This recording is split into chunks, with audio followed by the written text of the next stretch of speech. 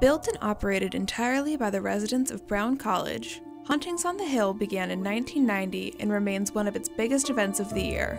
Preparations began as early as September, with the final weeks up to its debut a rush of coordinating, building, and decoration. This year's theme showcases a haunted carnival, entitled Ringling Brothers, The Gravest Show on Earth. All proceeds from this project are donated to local charities throughout Charlottesville. This year, the chosen organizations are Haven and the Charlottesville SPCA. Hauntings runs from October 27th to the 28th, 7 p.m. to midnight. Tickets are $5 each.